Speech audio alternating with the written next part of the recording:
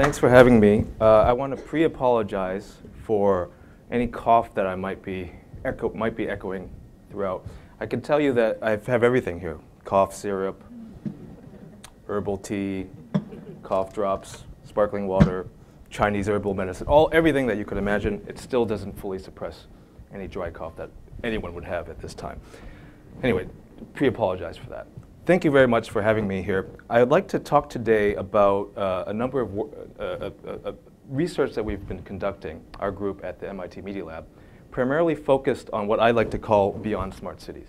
And the term smart cities you may have ideas about. In fact, if you look at these commercials by IBM, there's this Smarter Planet where the idea is that we've added this sort of digital infrastructure on top of cities so that we can understand how cities operate. And this is really the approach of sort of the professional firms and IT companies that really think of the city as a sort of piece of static infrastructure that you're adding sensing capability on, that you're creating a kind of actuated sort of sense of technology that will allow you to control things like traffic signals, for example.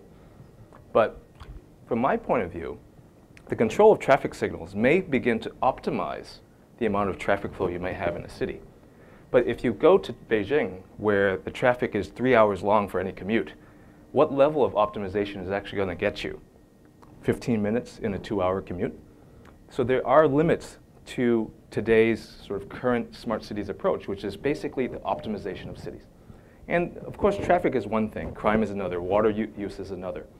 But at some point, you have to reinvent the entire system. And that's really what we're trying to do, is think of new systems for this. Just to give you some background, this is the Media Lab. And for all the architects out there, you're probably familiar with this building. This is the Fumiko Maki building, which is the extension of the Media Lab. So I want to give you a few slides now just to show you a little bit about the background of the Media Lab, if you're not familiar with it, and where we come from, especially from a kind of pedagogical point of view. This is all the list of all the research groups in the Media Lab. Now, City Science, which I helped to run, is actually a collection of these different research groups. And what we try to do is try to bring together multiple research groups to tackle a larger problem. In this case, the city. The city is the most complex system that you can imagine.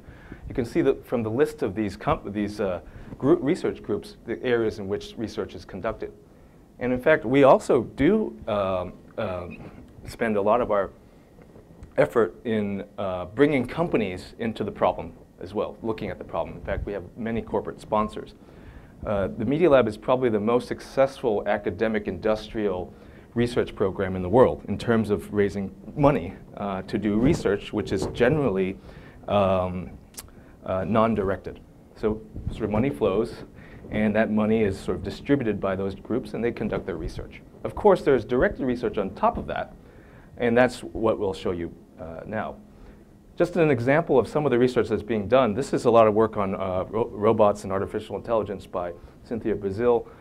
She does a lot of work on facial gesture recognition in robots. And in fact, one of her students created a robot that helps you to lose weight. Right, she's very, very interested in how you personalize a relationship between a robot that becomes a kind of health coach. Right, so this is sort of a fusion of both sort of human dynamics as well as artificial intelligence. I don't know how many people have a Amazon Kindle, but the display, the electronic display that's in the Kindle and many other electronic books came from the Media Lab. That's the electronic ink display, which is a very low power display, which only uses power when you switch images. This is a very low power display, and of course it's bulletproof, by the way. If you cut it with a knife, it actually still works. Professor Hare is doing a lot of work on building prosthetics and exoskeletons. And in fact, he's a double amputee himself. What he's interested in developing is smart prosthetics that not only capture energy as you're walking, but also sense the road as well. So you can imagine the entire sort of human machine interface being one sort of smart device that's connected together. Guitar Hero, if you have any kids, or if you're a kid yourself,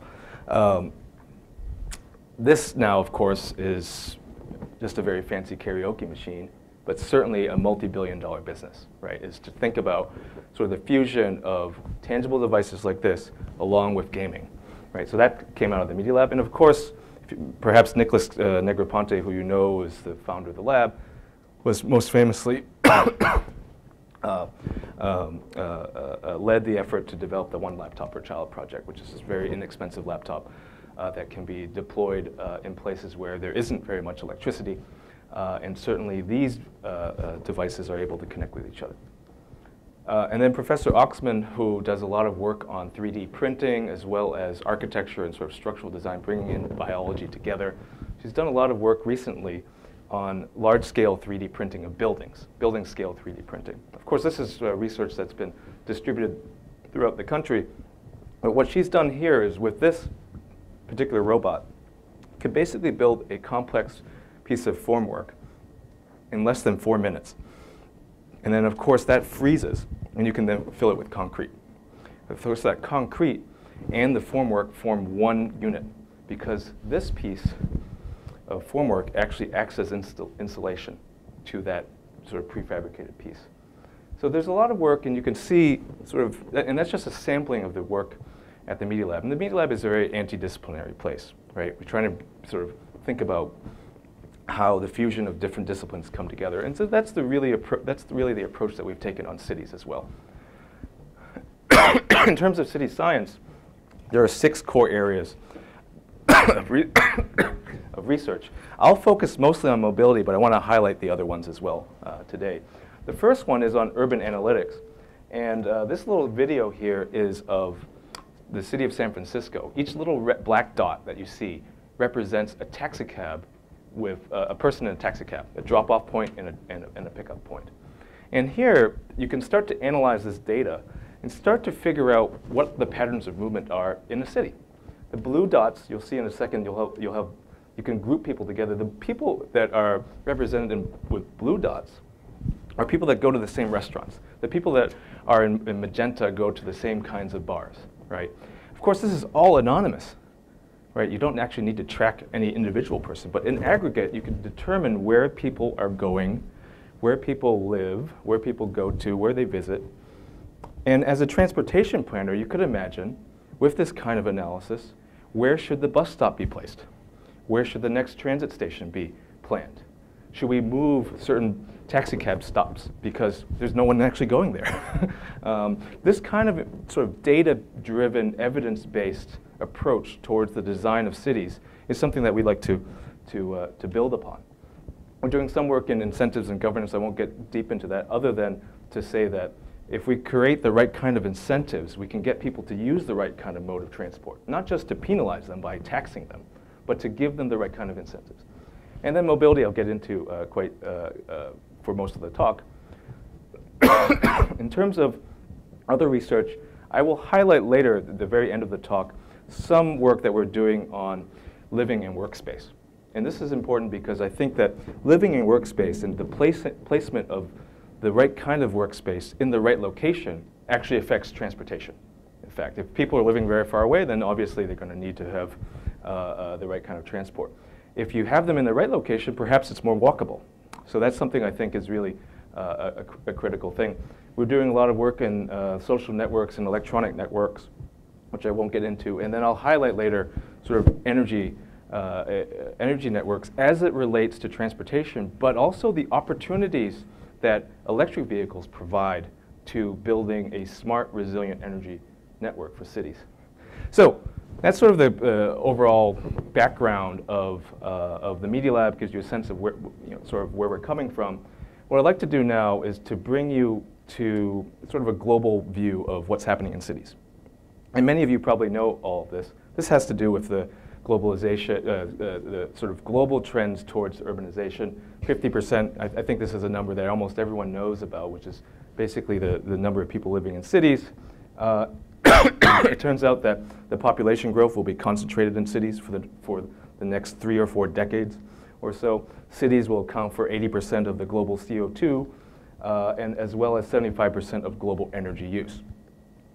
And in cities specifically, transportation and building operations, running buildings, building roads, running vehicles that on those roads accounts for 66% of all energy use.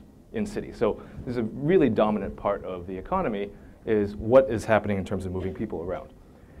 The other thing to think about, and the New York Times came out with an article several months ago perhaps, on the sort of urbanization problem in China.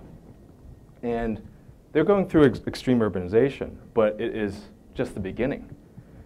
There's an estimate from McKinsey of 300 million rural Chinese are going to be moving to the city in the next 15 years.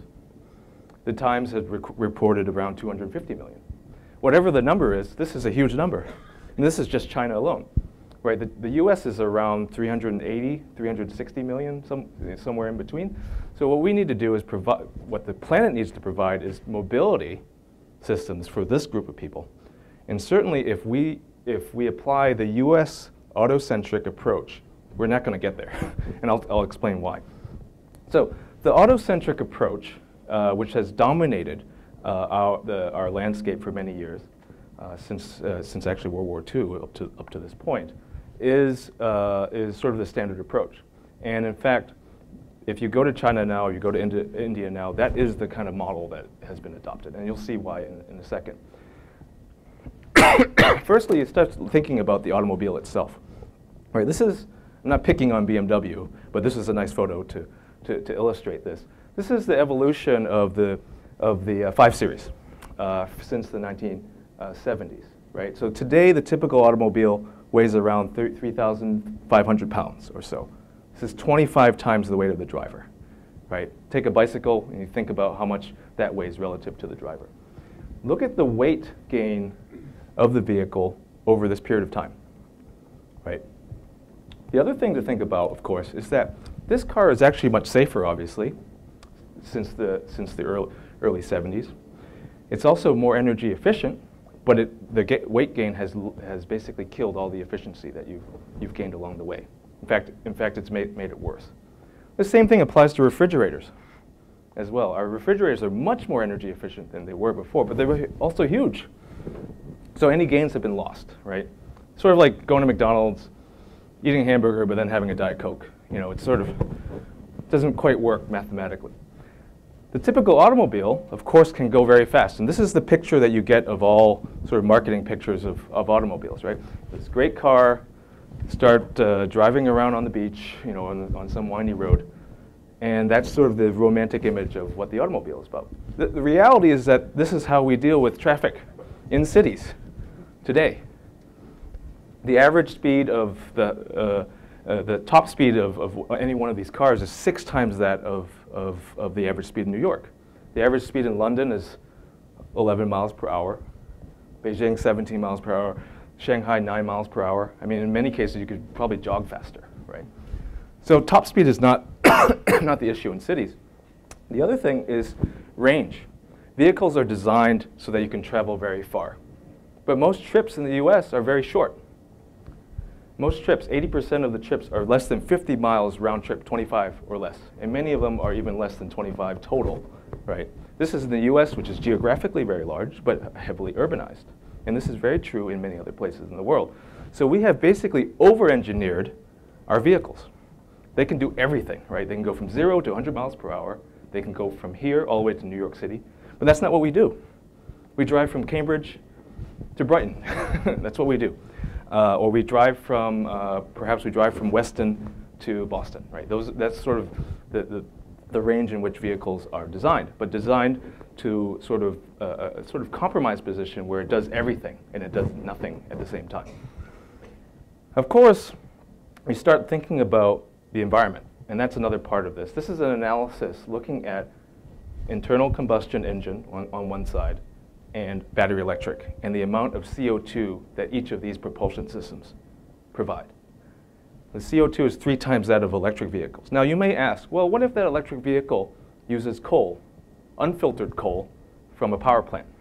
It turns out that that vehicle still uses or produces less CO2, about 25% less than conventional internal combustion engine. That doesn't mean that I would promote that, but certainly the ability to take, in a very agnostic way, different energy sources provides us a kind of flexibility to to eventually bring in renewable power, which I think is ultimately where we want to go.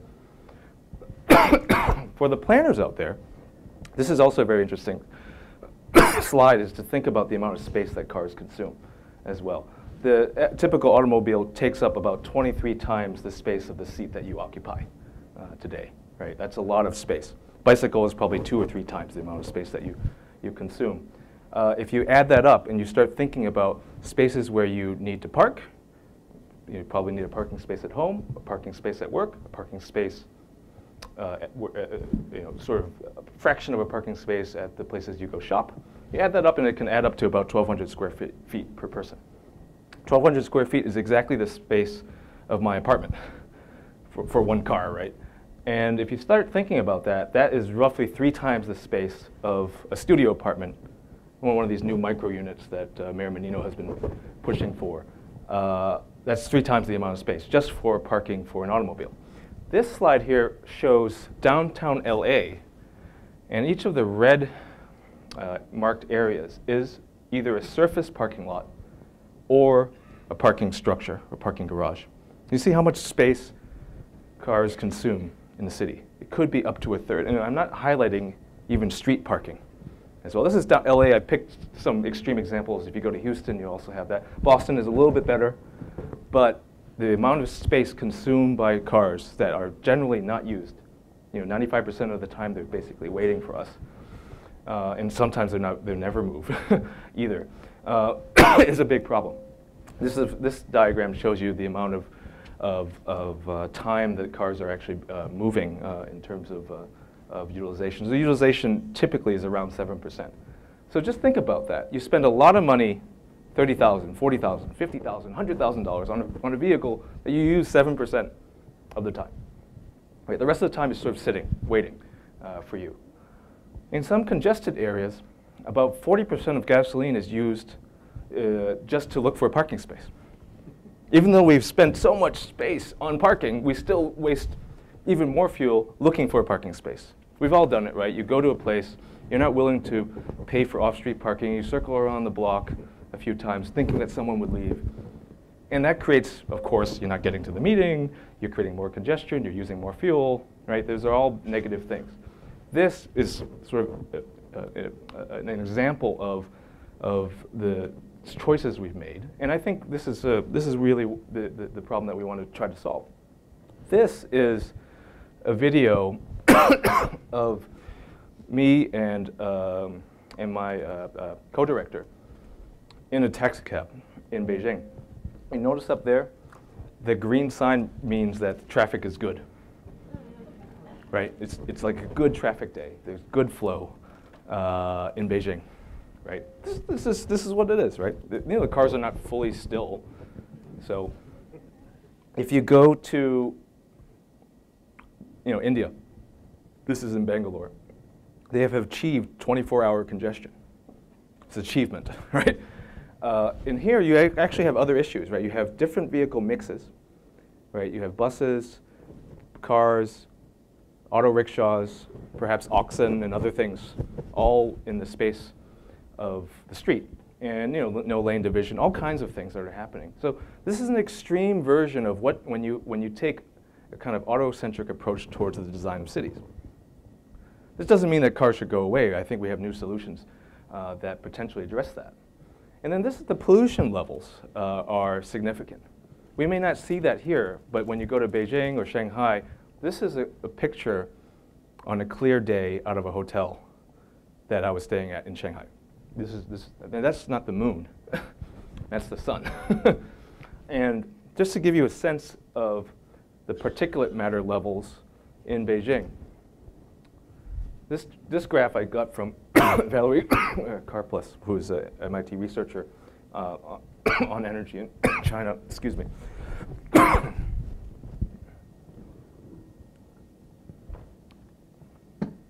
You can see here, this is in January 2013.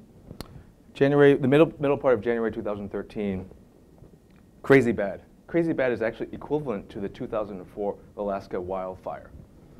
And the lower dot here represents a smoking room at the airport. You've seen these rooms, right? You never want to go in them, right?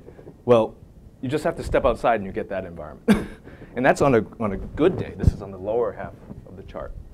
So this is real life for people that live in this, in many parts of northern China. And in China, they don't have the ownership levels that we have in the US.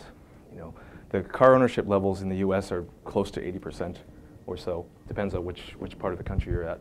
Ownership levels in China are not even 10, 12% or so.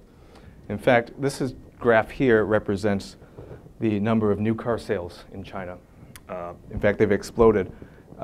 China passed the US in 2010 for total new car sales. And this year, they're approaching around 20 million. US is hovering around 11 million new cars sold every year. This is a very interesting graph too. This is about ownership levels. Ownership levels here, 58 per 1,000 people. The US is around 800. It's actually now 797 or so. And that dipped primarily, thankfully, because of the millennials. A lot of them aren't driving. If we increase China to US levels, you have to multiply that number by 14, and it would be equal to the total, China's consumption of fuel for those new vehicles that they're buying would equal the total global energy production for 2010. What's more interesting is that I've heard from the grapevine that Saudi Arabia expects to not be able to export oil anymore after 2030 because of their own domestic consumption. So no place for oil, drinking oil, where are we going to go? That's really the reality of the situation. Of course, this has created cities like this, right? We all, and I don't want to get into this, but certainly this kind of sort of low-density approach towards city development has been exported throughout the world. Mexico City, you go to the Middle East, to Riyadh, and you go to China, right? In China, of course, the density levels are higher, but they've made a number of mistakes as well. Many of these buildings here are single function. They're either an office tower, either a residential building, or industrial use. So in effect, it forces everyone to actually get into a vehicle as well. And the gated communities that are created also does that too. And that kind of model is now being replicated in many new cities that you see in China. So how are cities responding to this? You know, it's not like we're just letting it happen. A few things that have happened in terms of policy. The license plate lottery. This is, Beijing put in a license plate lottery a number of years ago that limited the number of new cars. The problem with this is that it actually encouraged people to get into the lottery, right? Because if I don't go into the lottery, I don't have the chance to buy a car. Well, in fact, some people don't need to buy a car, but they put their name into the lottery anyway. So, and the exemption to this, of course, is electric vehicles. So if you want an electric vehicle, you can get an electric vehicle right away without going into the lottery. Taxation and other limits. If you go to Hong Kong or Singapore, there's 100% import duty on automobiles. Plus there is this thing called the COE, Certificate of Entitlement, which is now under an auction system. So there's only so many entitlements per year. And if you don't outbid someone else, then wait until next year. So these kind of limitations do exist, but they are completely inequitable. If you're rich enough, obviously, just outbid anyone. Same thing applies to congestion pricing, which is happening in London. Singapore was the first one to deploy these types of systems. Generally, most economists that have looked at congestion pricing agree that they do reduce congestion and, of course, do fund public transit. But I think there are other sort of side effects of these type of policies. The last area, of course, is to do license plate rationing. Odd number plate, Monday, Wednesday, Friday, even number plate on the other days, right? This doesn't really work either because, again, if you're rich enough, you just buy 2 cars with different number plates. And what that does is it actually creates more parking. So these type of policies aren't always the best metric. What I think you need is actually a combination of policy along with new kinds of solutions.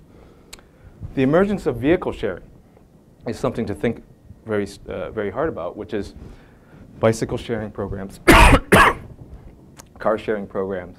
Zipcar, for example, really pioneered a lot of this as well. Now you actually see car companies doing car sharing which is an amazing thought if you think about it. Because you talk to the car companies, and I've talked to them for many years about this, they're actually coming around to this.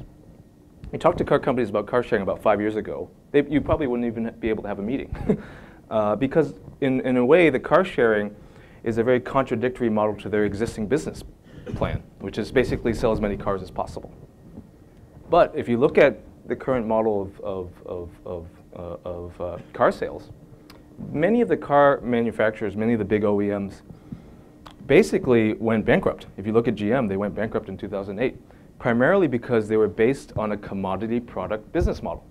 Sell your car, spend trillions of dollars to produce automobiles and make a 1% profit on it, right? All the metal that goes into that car is processed. And of course, the profit levels are minimal.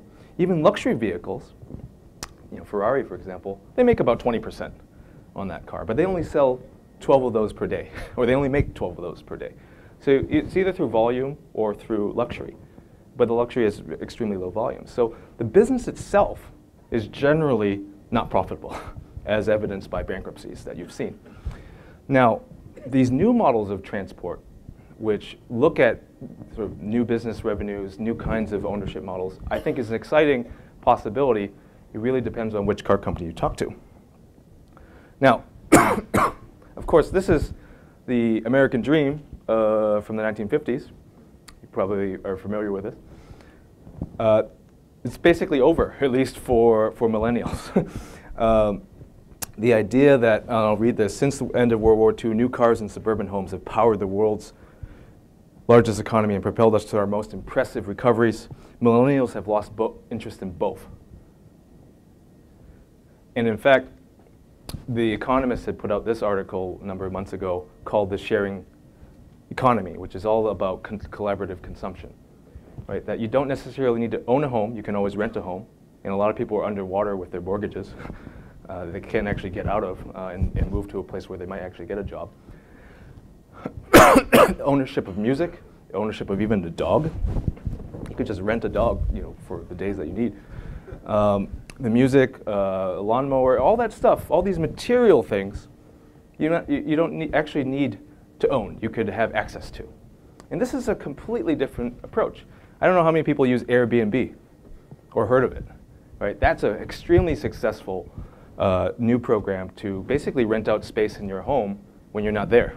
Right? So all this extra inventory we're sort of getting rid of, or at least making profit on. So that's where the sharing economy is coming. And this is really the beginnings of a new model for transportation. From our point of view, we also think about how this new model of transport fits within sort of the vision of what cities are. And so we have a vision of sort of a city composed of micro-cities, very small, sort of walkable neighborhoods that are perhaps no more than 15 minutes of walking in terms of its total radius, where everything you need, or most of the things you need, are within that sort of zone. And there are a number of very good examples of neighborhoods that have this character. This is basically each of these little circles represents stops along the red line. Right, and you know that most of the urban density is clustered around these metro stations. And a lot of the things that you need are within this 20-minute walk. Of course, some squares along the way are much nicer than others. But if you take that and go back to an old European city like Paris, medieval Paris actually consisted of a series of villages. They weren't connected by mass transit. That came much later. It was sort of a retrofit. But this 20-minute walk, there's something fundamental about that. And if you start thinking about the growth of the city over time, this 20-minute walking radius became a kind of pattern that started to emerge. And you see this a lot in many other European cities. And we started to do a scan of the number of services that are distributed within that 20-minute walking distance. So in Paris, obviously, you step outside your door, and there are probably 20 cafes within 1 minute of walking, right? Which means that the distribution of services is a critical aspect of how you design a city. The distribution of shops, distribution of physicians, distribution of pharmacies. There's actually one city in the world where all the pharmacies are in one place. So everyone has to go there to get their, their Delsum or whatever they need to get. So for us, this microcity should be basically 80% of what you need within that space, within a kind of 10-minute walking distance. When you have that kind of clustering, you can then begin to create new systems that are much more scalable and also much more economical in terms of the resource consumption. So you can have things like community heating and cooling or district heating and cooling. You can bring in a microgrid, which I'll talk about later, which provides you a kind of resilient energy layer in cities. You can think about wastewater treatment in a completely different way. And you can, of course, integrate vehicle sharing systems in the same sort of module. You can start thinking about a city almost like a viral network. This is sort of the computer science side of the Media Lab sort of influencing us to think about cities as almost like a mesh network, where each of these are sort of semi-autonomous, and they are connected with mass transit. But then you have other nodes within those nodes that provide you the kind of resiliency that you want. The concept that we've been promoting for many years is this idea of on-demand transportation. We coined the term more than 7 or 8 years ago, and now it's sort of adopted throughout the kind of transportation world, which is to think about alternatives to the private automobile. And this little slide coming up is kind of an ecosystem approach towards on-demand transportation. We want to privilege walking, and that has to do with the design of the microcity. If we can get most people to walk or bike, we can, of course, dramatically reduce the amount of consumption of these kind of resources. The second thing we want to provide is shared transportation services. So these red boxes are vehicles that our group has designed specifically for shared transportation. And the one I'll highlight today mostly is the city car. But we've also designed electric bicycles, electric scooters, electric three-wheelers, which is actually a new project. So this whole ecosystem should be kind of multimodal approach, which allows you to select the vehicle that you need for the task that you need. Right? So if I'm going to the grocery store, well, and it's a nice day out, maybe I should just walk or take the subway or ride a bicycle. But when I come home, I want to take a car, which I, of course, can carry my groceries. So this kind of asymmetric trip capability is something that we want to be able to have. The other thing you could do with on-demand transportation, of course, is combine different modes. Right? I can take one of these on-demand vehicles to a train station, try to solve that sort of first mile problem, which may be that the train station may be too far away to walk. Take the train or the subway to another part of the city, and then take a car for some part of that trip, and be able to combine these things. And the ability to harmonize amongst each of these systems is actually the next part of the research. So I'll just highlight a number of vehicles that we've designed. This is a motor scooter that we've designed called the Robo-Scooter. And the Robo-Scooter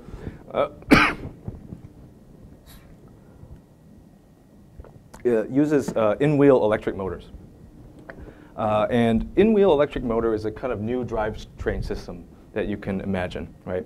Traditional car has an internal combustion engine, which requires a driveline, suspension systems, differentials, all these elements that a car needs in order to make the wheels move. In this case, we said, forget about all that. Let's just put a motor in the wheel, electric motor in the wheel, and power it, right?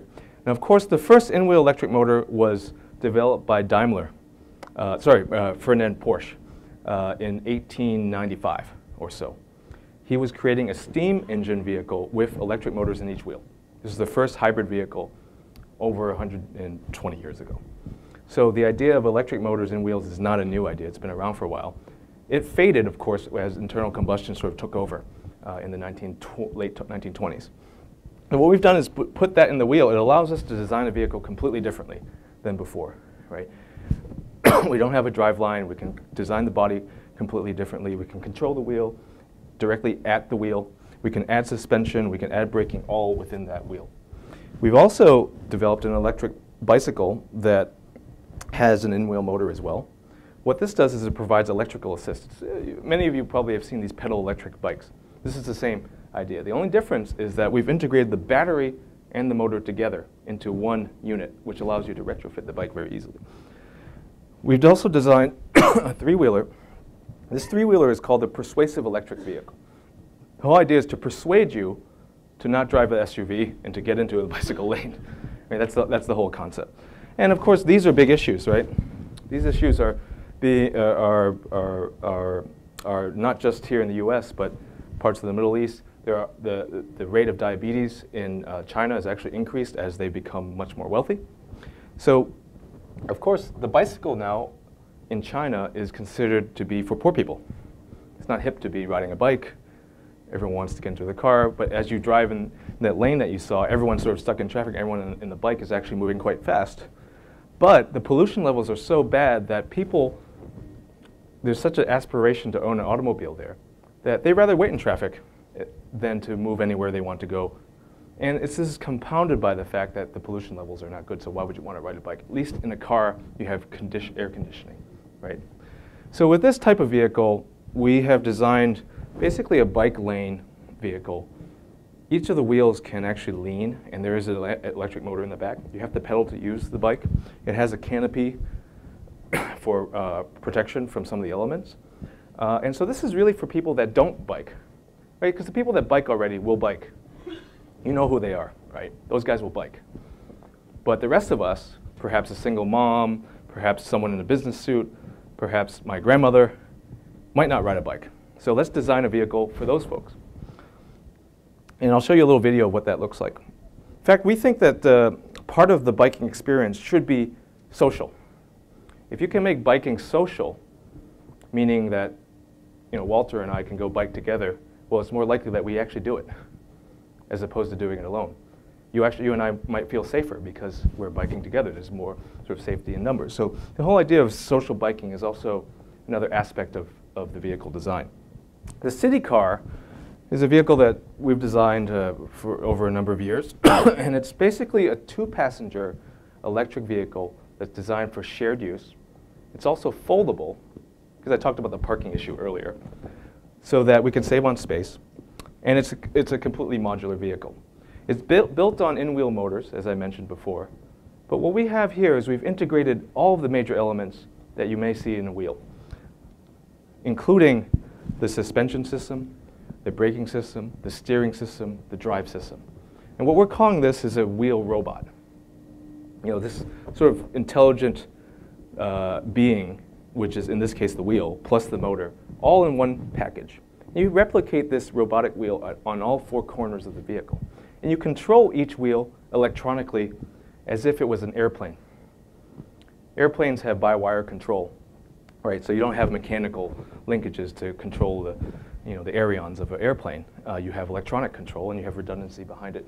You can apply that to automobiles as well.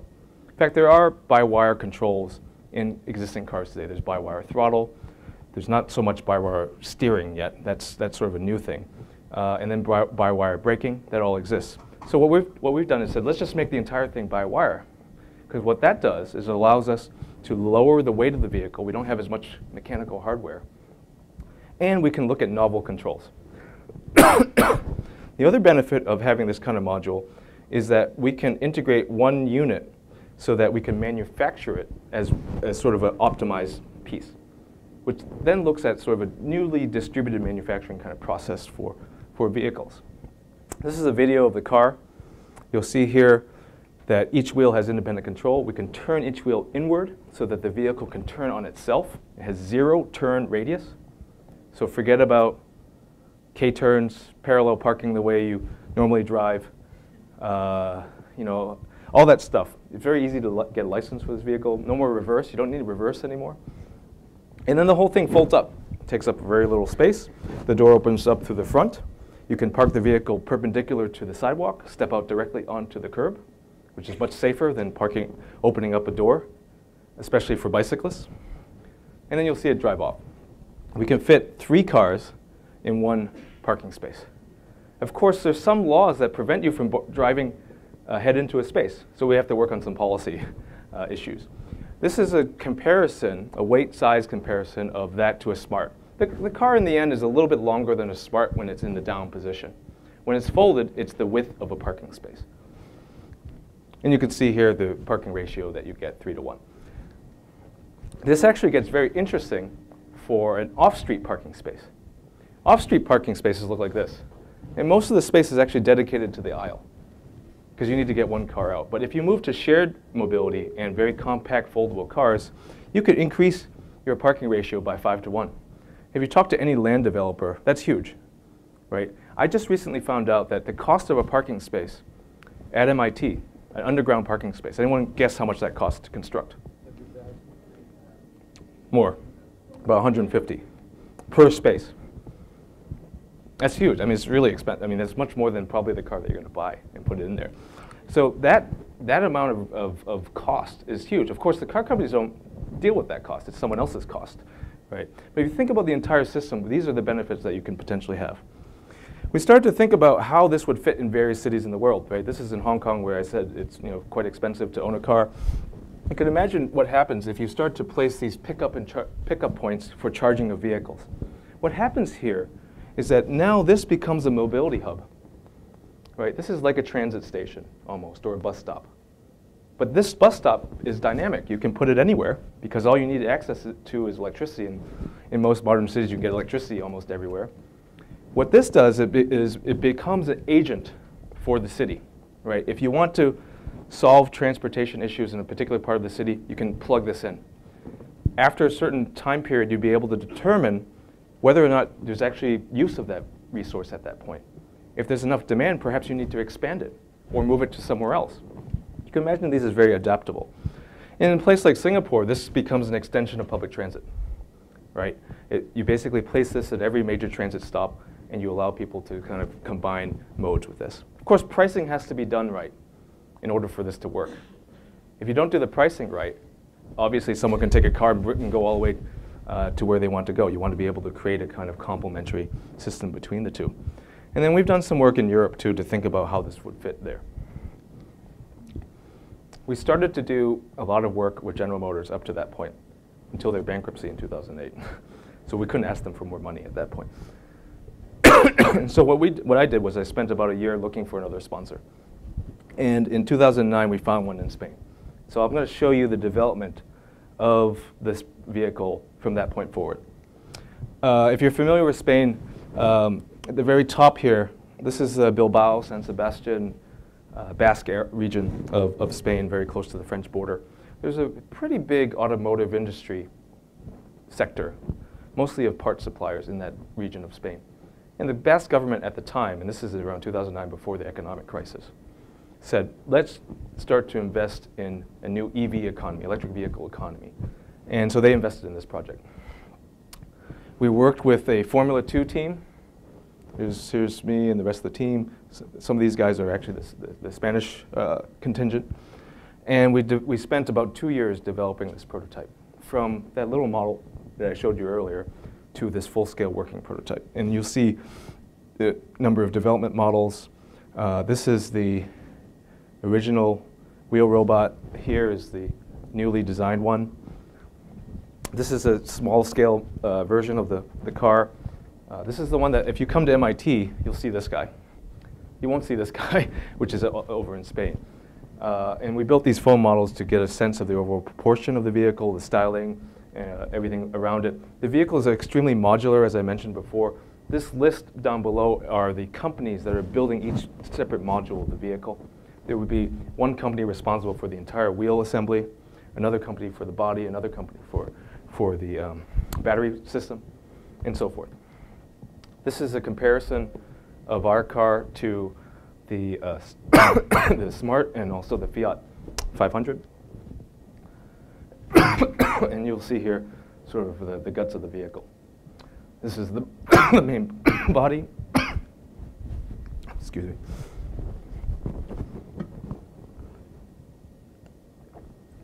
And we finally unveiled the whole project in Brussels in January of 2012. This is the unveiling of it. The Spanish group that we were working with was fairly well connected. This is the president of the European Union. He came to the unveiling. This is what the final prototype looks like.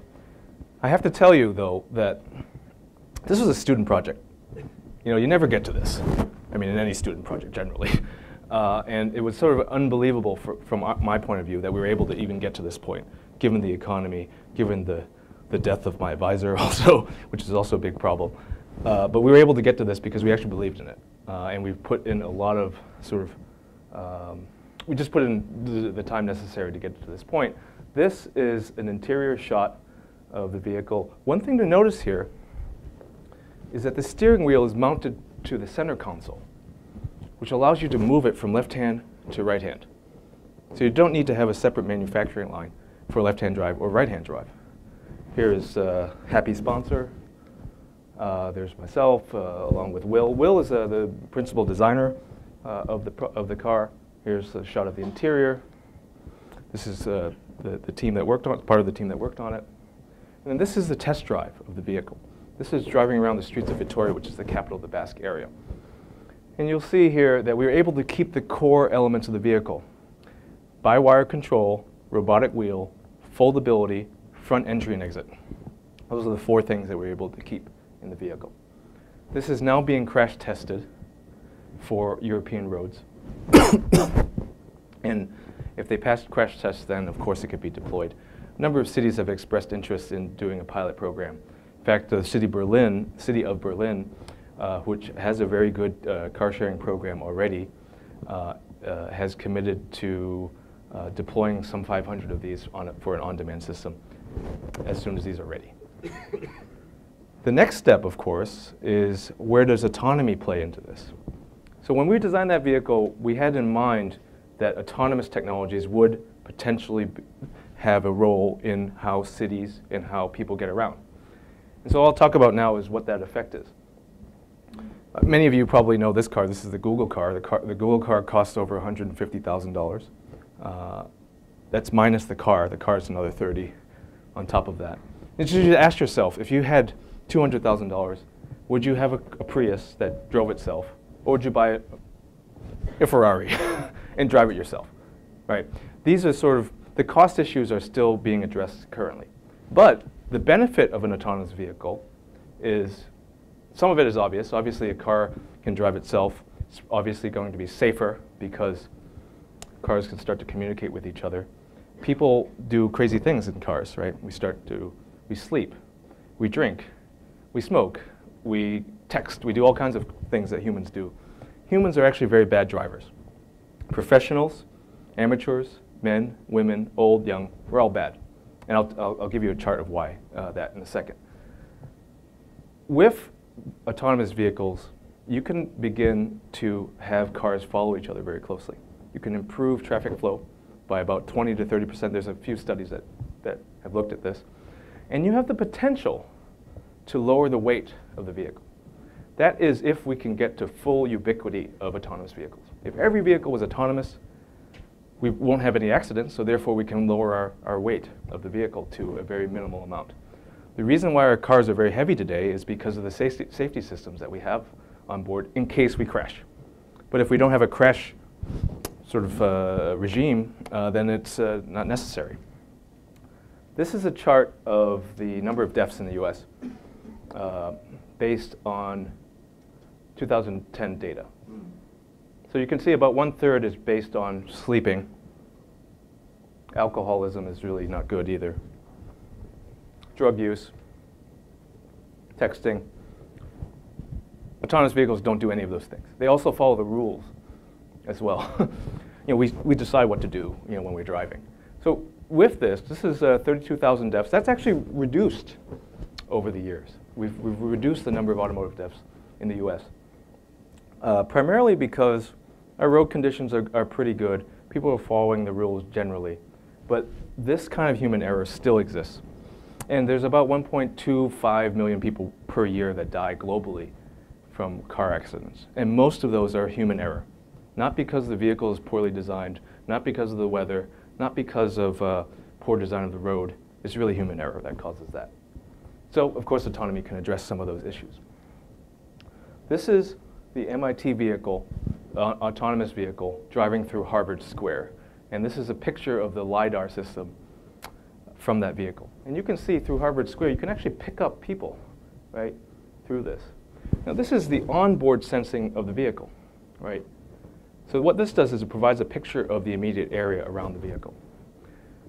What gets interesting is if you can exchange information between you and another car that has its own image as well. So you can create a picture of the entire city based on LiDAR of each autonomous vehicle. That gives you a much better picture than you just sort of staring out into space while you're driving. The other thing that you can imagine is that some cities have very good traffic cameras and traffic weight sensors and all kinds of sensors at the intersection. As these cars begin to communicate to the city infrastructure, that also is another layer where you're reducing the cost of sensing by looking at off-board sensing. If I'm able to communicate to a traffic signal or a traffic camera, and it can see that there's no car coming that way, why should I ever stop? Perhaps there should be no intersection. Perhaps I shouldn't slow down at all, because every time I stop, I waste energy and I have to build up speed again. Also, with autonomous vehicles, I don't know if you ever noticed, but light turns green, we don't all go. It's not like a Formula One race where everyone hits the gas. It doesn't work that way. There's also this lag. That lag contributes to the problem. With this kind of synchronization of technology, we could improve traffic flow tremendously.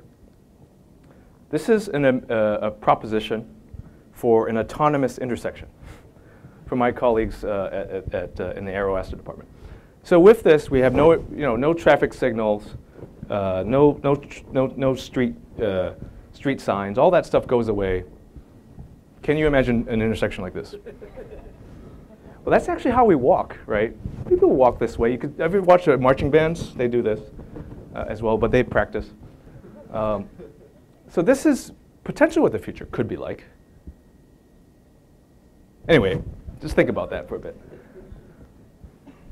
We've also looked at the interaction between autonomous vehicles and pedestrians. Today, when we cross the street, we actually look at the driver. You know, especially if we're jaywalking, we do that. The drivers have certain signals that they can give you, right? The horn, the light, hand gestures, whatever it may be, right? There's ways of expressing to you imminent danger. But with an autonomous vehicle, how do you communicate with a vehicle that the driver is perhaps sitting in the driver's seat, but not driving? They're texting, they're eating dinner, they're putting lipstick on, whatever they're doing. How do you then interact with an autonomous vehicle or a robotic being? And that's really the question of the research. So in this case, we developed a prototype called Avita, which is a testing array. And in this case, let it play. Sorry, I have to take another cough drop. In this case, what we've done is we've developed an array. I'll play it again, where we have a lot of anthropomorphic elements to the vehicle. The lights follow you, almost like Terminator, right? So as you cross the street, you actually have some recognition of the presence of the vehicle. That's what he's doing there. As he put his hand closer to the vehicle, these set of LED lights activate as you get closer to the vehicle. And on the very top is a directional speaker. The directional speaker then says something very polite and civilized and says, "You may now cross the street." Right? This is a testing array, and obviously we have to develop the right kind of language, visual and audio language, of communication between pedestrians and bicyclists to autonomous vehicles, and back and forth. This is a sort of new piece of research that just doesn't exist yet. Most of the people that are working on autonomous vehicles are working on sensors, lowering the cost of sensors, working on the algorithms for routing them on a highway, and reducing the overall cost of these systems. They're not thinking about what happens when that car starts to engage cities where there are people, bicycles, little boys, playing soccer on the street, stickball, all that stuff in the city. That's really the next sort of step. And we think that if you don't solve this, you're never going to get there. We'll just have our autocentric sort of society. What I see as the future of mobility is a kind of combination of three major areas.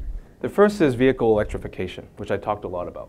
It's really to try to get to an agnostic type of powertrain system that uses the most amount of available renewable power.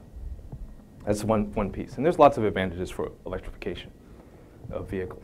The second one is new models of use. vehicle sharing, all the different types of vehicle sharing, whether it's a kind of Uber-style vehicle sharing, relay rides, Zipcar, Hubway. Those models are starting to evolve and become very popular. And then the autonomy, which is, of course, the intelligence behind it. There is some synergies that you can imagine between each of these. The first one is that if you look at electric vehicles and vehicle sharing, you have an efficient design and you have high utilization. You're utilizing that resource tremendously. Of course, if you utilize a resource that's very wasteful, that's not as good as something that's more efficient. Native integration between electric vehicles and autonomy.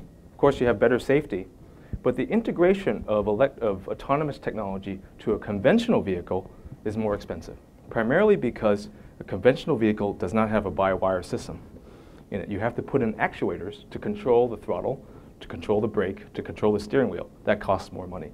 With native integration of electric vehicles, particularly ones that are by-wire, you eliminate that entire layer, make it much more easier to integrate. And the third one is vehicle sharing with autonomy. The biggest problem with vehicle sharing, and if anyone's ever used the Hubway bike program, is that sometimes there's no bikes available. Or you might come to a station and there's no parking available.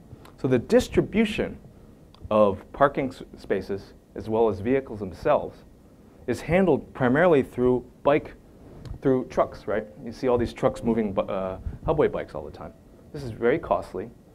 It's manual labor, and you're managing the problem with another management problem, which is to tell these guys where to move bikes all day. Move 15 bikes from South Station, put it over here to Park Street. After you're done with that, pick up 5 bikes from Beacon Hill and bring it over to MGH. You know, you have to constantly sort of tell these guys what to do. And that's not effective because you never can meet the demand with that. And what you're doing is moving empty bikes around. What you could do with autonomous vehicles is have them redistribute themselves. But the current laws don't allow that, because the current law says you have to have a safety driver, right, which requires a human being to sit in the car even though they're not driving. So this is a policy question that comes up is, can we leverage the opportunity to use autonomous vehicles to solve this problem so that then we can move to a much more efficient sort of model of sustainable transport. I'll give you an example of the power of this. This is Singapore. And how many people have been to Singapore?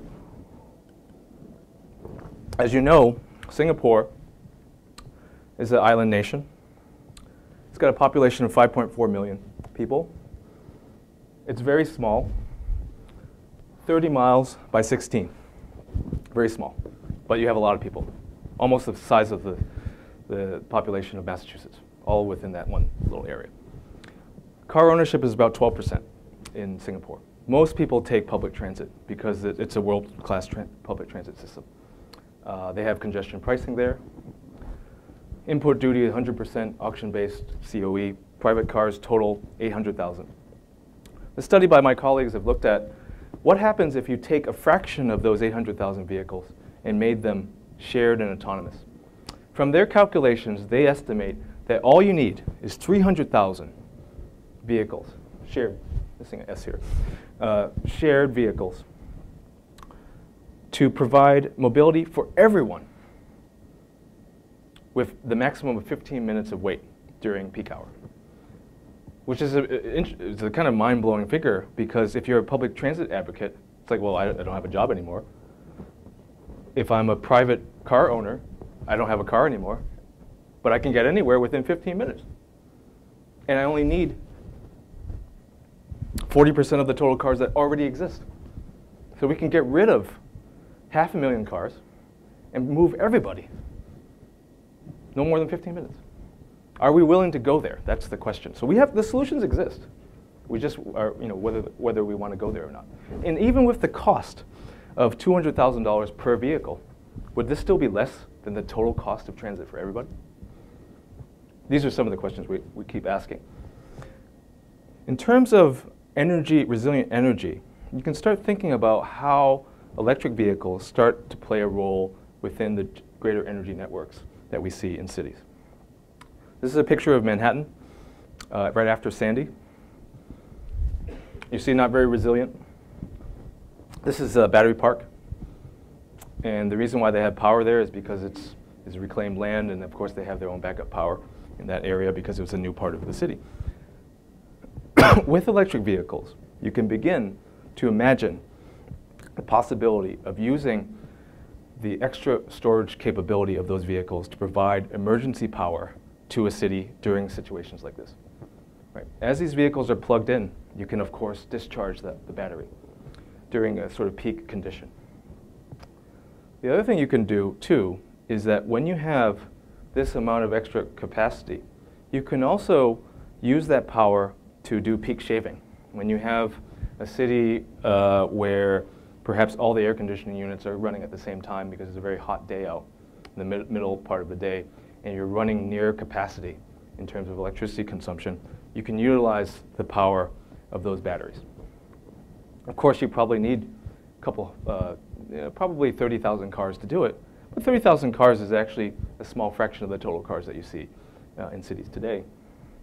Second thing that you can imagine too is that we've created the potential to tap into renewable power sources. Right? The renewable power sources in this case will be supplemental to the grid. But at some point we can switch that equation. And the reason why I think that's possible is because eventually that battery will not be useful anymore in that car. That battery, after several years, maybe 3 years of driving, will drop its state of charge to about 80%. And that's the state of charge in which the auto industry has decided that it's time to replace the battery. But that battery is still good. That battery is also very expensive, too. That battery probably costs $10,000, right? So with these EV batteries, you can imagine the second life use of that battery as a stationary storage device in a building, perhaps as part of a charging network, where you create a reservoir for energy from renewable sources as well as from the grid down below, so that you have a very quick charging scheme available to you, so that when an electric vehicle comes to be charged, you can discharge power back into that vehicle immediately, rather than disrupting the grid, because now you have this new sort of buffer. What that also does is it lowers the cost of ownership, whether it's a vehicle private owner or whether it's a fleet operator, because now you have a usable battery for more than just the life of the vehicle. You can actually earn money off of this as well. So that lowers the amortization cost for upfront ownership, as well as it gives it a second life. And this is the power potentially of electric vehicles, is that they're not only providing mobility, they're providing energy storage, which is actually the problem for renewable power today. I want to highlight a book written by Bill Mitchell, my late advisor. We have copies of it here if you want to get one. He finished this book before he passed away in 2010. It's called Reinventing the Automobile. It basically talks about 4 things. The first one is that the DNA of the automobile needs to change. We need to shift from internal combustion to other alternative fuel types. In this case, electric is the one that he's promoting. The second piece of this book talks about the emergence of the mobility internet, which is basically vehicle-to-vehicle communication and all the protocols between vehicles that they can start to talk to each other, talk to infrastructure, talk to pedestrians and so forth. That's another kind of critical piece. The third piece is the energy internet, which is how do we sort of restructure our cities so that we can provide electricity to these new kind of systems. That has to do with the smart grid and vehicle-to-grid charging, all that sort of research that's going on. And then the fourth piece, which is probably the most pertinent to this crowd, is how do we develop new models for mobility, new models of mobility for cities, specifically on-demand systems. And so this book summarizes that, and if you want to read that, it's a great thing to read. I'll highlight now a little bit of research that's happening outside of the mobility space, but I don't want to talk about it too long, primarily because Kent Larson, who is my colleague at the Media Lab, will be giving a talk about all this other research here, I think on March 6th. You can confirm the date. We are doing a little bit of work separately from mobility on housing, as I mentioned earlier. Space on demand is something that we've developed, And this is a little video showing you a micro apartment that actually is transformable. In this case, all the walls can move. You can have a working space. You can have sleepovers. You can have a party space, all transformable through actuating the walls of this space. In fact, you can even have a dance party at the very end. So this very small micro unit, perhaps a 1-bedroom or less, is designed specifically for young professionals that are priced out of the market. They have to live in Reading or something, and they really want to live, you know, in the innovation district, perhaps. So with this design, we have been able to actually move it beyond this video, and we've developed an actual wall system that can do this. This is a wall system that has a series of electric motors in the bottom, and then all you have to do is actuate this with your finger, like that. At the very top, you'll see a wireless charging scheme, so you don't actually have to wire in the wall. The entire wall system itself has sensors as well, so you can avoid objects. And then this system is a pin that basically locks it in place. So if you're in a seismic situation, it won't topple over and kill you. We're also doing some work on food. Food is important in cities too. In fact, most food is wasted. About 1/3 of all food is wasted, mostly in the distribution. So something that's grown, and as it gets to you, it's probably picked too early. That's the first thing. And it doesn't have the nutrient level that it needs. The second thing is that it just gets destroyed along the way because of freshness. So we've developed a new technology to develop essentially soil-less farming, which uses 99% less water. This is a system developed by NASA about 12 years ago called aeroponics. And in this case, there's a misting chamber below that sprays water and nutrients to the root of the plant. And you can get about 4 times the productivity, and also much less time, about 3 times the amount of time. So we have a little growth chamber that we've built in the Media Lab. And this growth chamber is very small, sort of walk-in closet-sized space. And you'll see here a little video of what that system looks like. Underneath this, as this opens up, is a series of pipes. And those pipes have spray nozzles. And every so often, it will spray this nutrient mist to the root of the plant.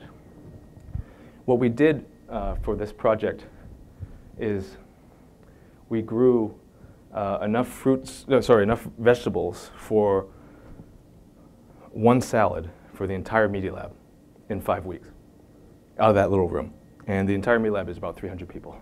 So this is the harvest. The harvest is basically taking out of that room, right? You don't really need to wash this very much because there's no soil, there's no pesticides, and I think it tastes better. Next time you come to the Media Lab, we'll invite you to the next harvest for this. And ultimately, what we want to do is be able to integrate this kind of new farming system into the facades of buildings rather than rooftops. Right? You think about all the surface area that buildings have, especially on blank facades of buildings. Could you integrate a food productive layer, which may be only 2 meters thick, that is appended to the side of a building? And with this kind of harvesting, this is local production, literally local production. And imagine if you had a conference room with a growth chamber of tomatoes. I mean, just think about the aesthetic differences that you will have than what we have today. Eventually, we think that you can actually produce enough food to supply, at least the fruit and vegetable needs for a majority of the city. We've done some estimates of this, and it turns out that you can, with a kind of 1 square meter area, you can feed 1 person if it's all stacked. We have to, of course, prove this. That's the next step, is to go through that growth chamber and be able to record the data behind it.